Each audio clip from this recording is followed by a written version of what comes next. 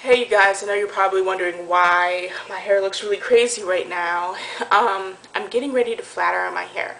This isn't something that I do often, and I don't really like to do it, but every once in a while, you gotta change things up. I think probably the only downside to having curly hair like this is that there aren't a whole lot of things you can do with it. So I just do this every once in a while just to see what it looks like. There are a few things that you're going to need if you want to do this. Number one thing, obviously, being a flat iron. This is a Remington Wet to Style.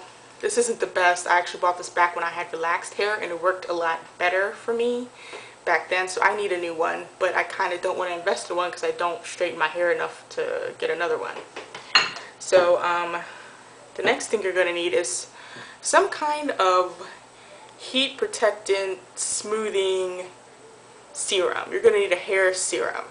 I am using Chi Silk Infusion right now. Sometimes I use, Paul Mitchell Skinny, I think it's called Skinny Smooth Serum or something like that. It's a lot cheaper, but yeah, this works great, and it makes my hair, it makes it not only straight, it helps it to get it flat. I remember back when I had relaxed hair, I had a problem with, my hair was always straight, but I couldn't get it flat. It was just straight and puffy. This gets your hair straight and flat, so that's what I want. Probably the most important thing you could use is a heat protectant. I just use Tresemme. This is their heat tamer spray. I love Tresemme's products. I highly recommend them. I see no reason in spending a lot of money on a heat protectant, so I highly recommend that.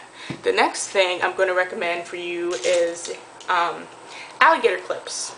Alligator clips. I have them in a bunch of different colors. I get these from Sally's.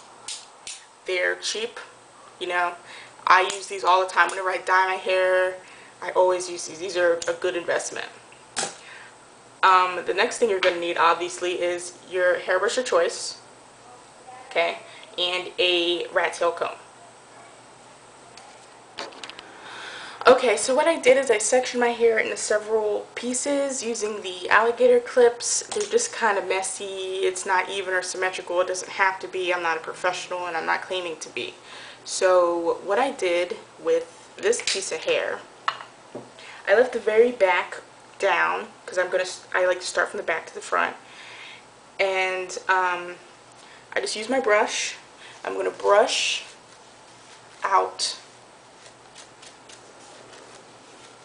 this section, try to get out all the tangles. Okay, I'm going to spray it with heat protectant.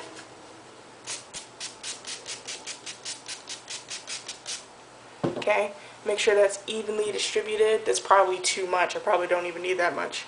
And I'm going to use some Chi Silk Infusion, some serum.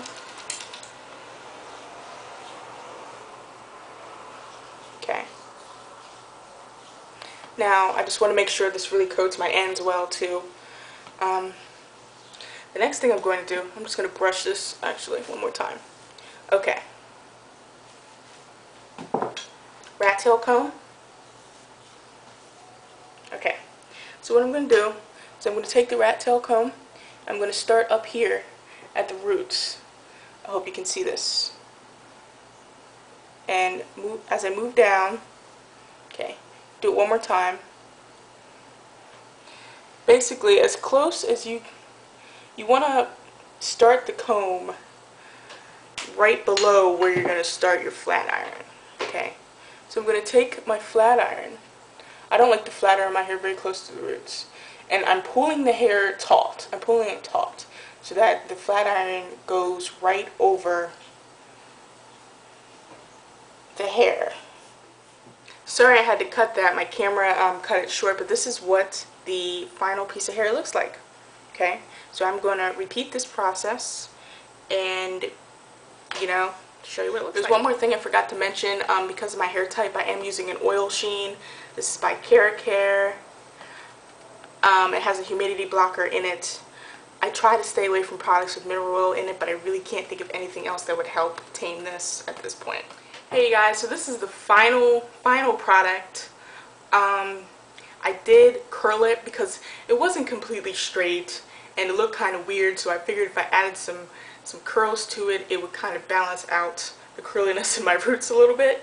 So I used a 1.5 inch Conair curling iron, and I totally have pageant hair right now, but I didn't try to get to look like that. That's just how it came out.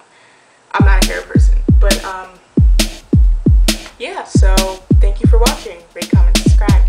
Bye.